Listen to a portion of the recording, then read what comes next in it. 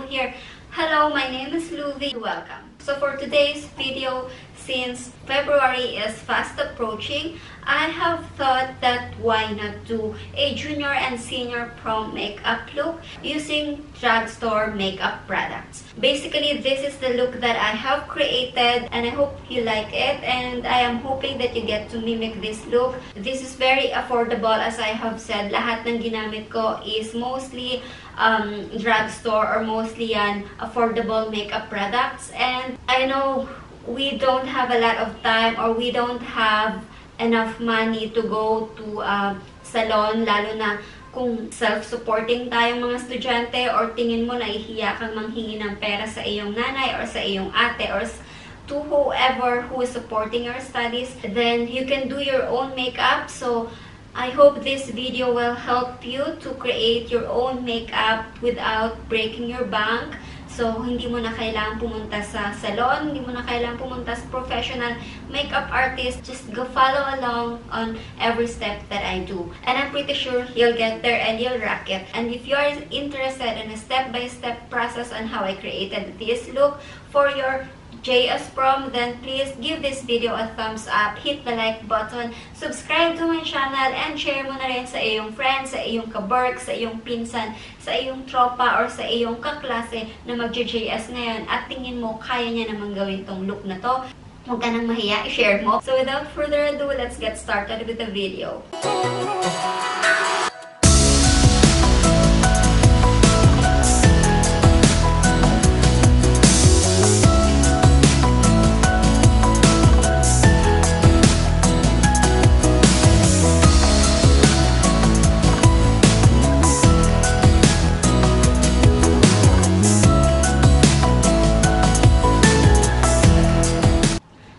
Moisturizing my face using this Cetaphil jar, Cetaphil moisturizing cream, and I'm using this for my body and my face. As you can see, kalahati ko na yung jar because this is my daily moisturizer. I have a pimple right here on my forehead because I just picked it this morning. So hayaan natin yun dyan. So if you're going to use a liquid foundation, especially on a prom night or any event na nighttime, I would advise you to stay away dun sa mga liquid foundations containing sun protection formula. Or yun yung mga SPF, or yun yung my sunscreen, SPF 15 and above. Kasi that would give you flashback. Flashback means when you take a photo or when someone takes photo and then may flash, and then when you see your picture coming out, you have a white cast right here. That's what you call flashback. So now that we have our moisturizer on, we are going to prime our face using this Essence Fresh and Fit Awake Primer. And this will just give you a healthy glow. Magpa-prime tayo kasi kailangan nating kumapit at matatag yung ating foundation dahil of course it's a party time during prom night. So, syempre magsasayaw ka sa dance floor, makikipag-chika-chika ka, it's going to be a long night. So, we have to put primer para matatag yung ating foundation. And as I have said, for the foundation, stay away as much as possible dun sa mga my SPF na foundation. So for this look, I am going to use this NARS All Day Luminous Liquid Foundation, and I'm in the shade Punjab. This is not a full coverage foundation, but it gives me somehow a good coverage kapag ginagamitan ko to ng brush. So that's what I'm using right now, and then we'll just press it one more time with a beauty sponge.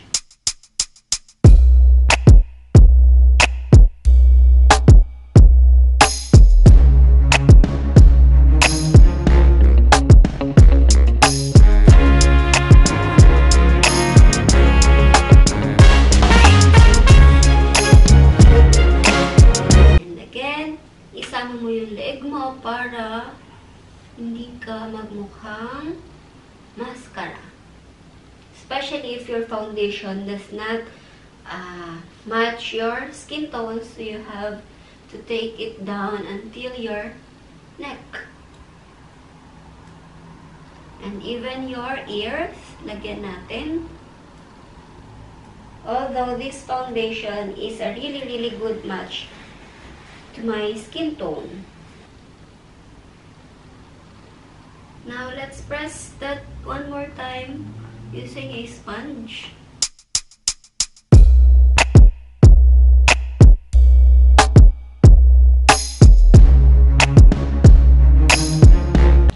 Alright, now that it's pressed into our skin, we are now going to conceal. And for concealer, I'm gonna be using the only concealer that I have, which is the Maybelline Age Rewind Concealer, which is obviously, it's so untidy, and I'm almost finishing this off.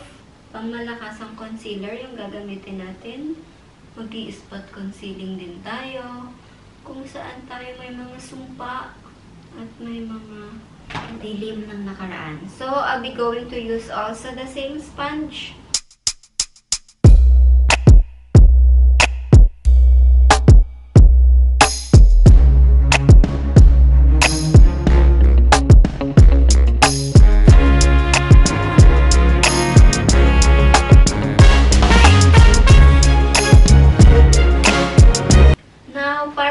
Mag-move or mag-smudge ng ating mga liquid products sa ating face. Because I have said it's going to be a long night. You will be sweating up. So, kailangan natin i-secure yung mga liquid foundation na yan at yung ating concealer by setting it with a face powder or loose face powder from Coty Airspun.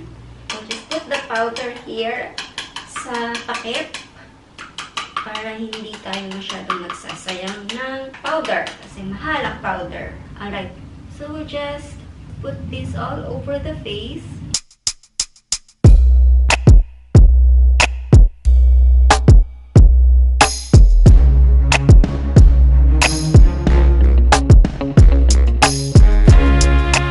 Let us give warmth to this face using the Wet n Wild Mega Glow Contouring Palette in the shade of Dulce de Leche.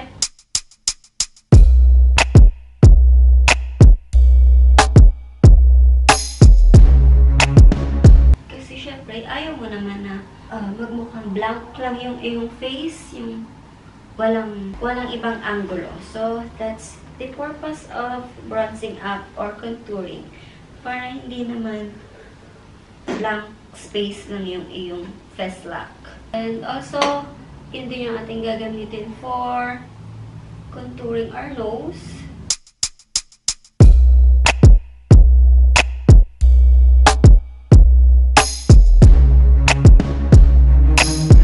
And now, para ma-define yung ating ginawang contour, we are going to use the same powder, the Coty Airspun powder, para mag-bake. This will give you a sharp look or a defined edge dun sa iyong ginawang bronzer or pagkat ng iyong face. And you do that also on the nose area. I-bake mo rin yung iyong under eye para hindi rin yan mag-crease. Or if you are fine with just simple setting powder na ginawa ko kanina, then that's fine. But I want it something extra, so that's why I'm doing this baking. And also, yan yung aking ginagawang technique para mas define yung aking pagkukontour ng nose. Alright. So now, while baking, I'll just go off camera para gawin yung aking brows, and I'll be right back. So now that brows are on, I already also dusted off the powder. Just make sure that the nose contour or yung ating illusion sa bridge ay blended very well. So for the eye look, I am going to use this Wet n Wild Color Icon Rosé in the Air eyeshadow palette. But of course, before tayo mag-eyeshadow, we are going to prime our eyelid using another drugstore product, which is Essence I Love Color Intensifying Eyeshadow Base. We will put that right here all over the lid. Ang purpose lang naman nito, guys, is para mabigyan ng justice yung iyong eyeshadow or para magkaroon ng pigment yung iyong eyeshadow color sa iyong eyelid. So, that's it. So, kung wala ka naman nito, pwede rin naman yung iyong concealer. So it's just my preference that I am using a particular eyeshadow base. So let's set that also with powder.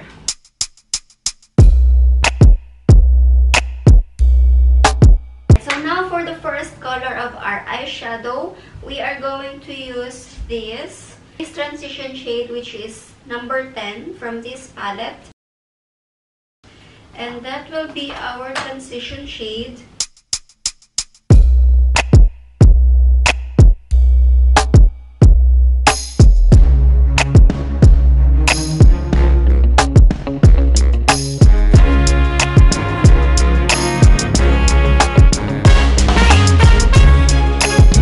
Alright, now for the second shade, we are going to use this another transition shade, which is light brown. Right here, which is number 1. And that will be... Oh my god, Basha is so playful right now. So anyway, that will be right here on the crease.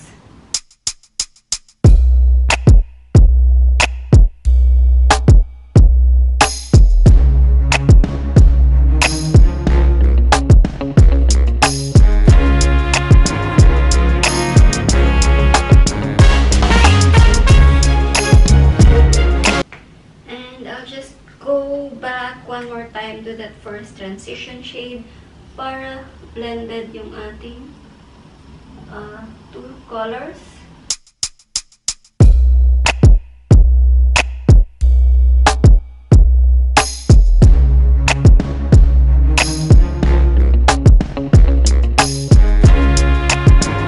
Now for the next shade, I am going to use this shade number 3. And that will be again on the crease.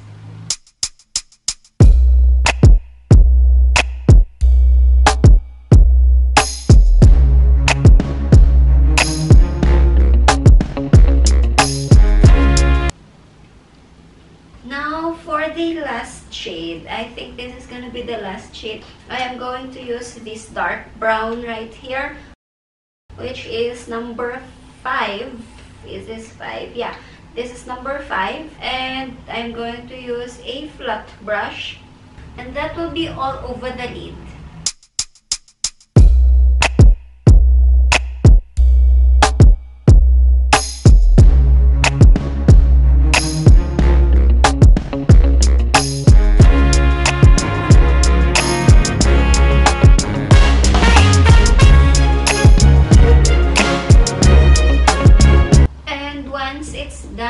Just get a blending brush. Make sure that the colors are blended well to each other. And I'm flicking it out para medyo dramatic yung ating look. I'm not staying right here onto the natural shape of my eyes. I'm flicking it out. Now for the lower eyeshadow, we are going to use the second color that I have used on the upper part, which is the second transition shade, the light brown. Put that here.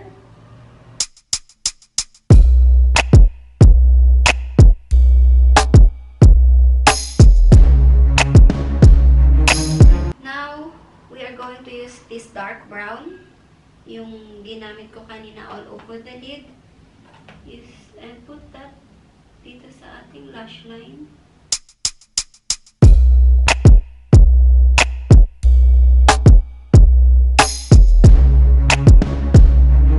And again, go back to that first shade to smudge it right here.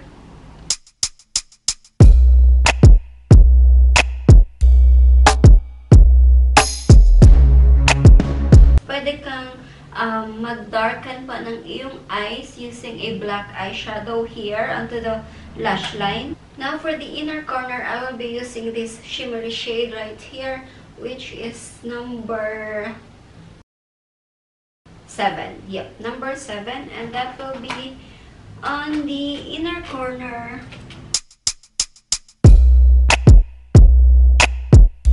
Now, Now, for the lips, I don't have something nude na drugstore. I want to use a nude lipstick sana. Pero, what I have for the nude or for the neutral color is Tarte lipstick. And since it's not drugstore, I might just use a different shade. I am going to use this Revlon lipstick. Since hindi na siya nude, I chose to use a red lipstick to complete this look.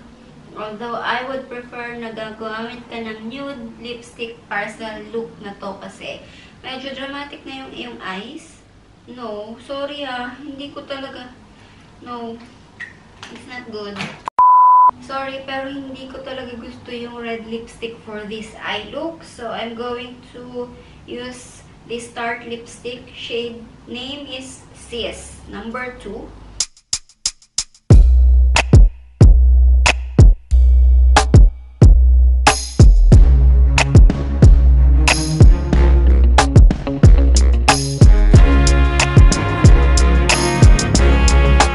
And now for the blush, I'm going to use this Rimmel palette, which composes of a highlight, blush, and contour.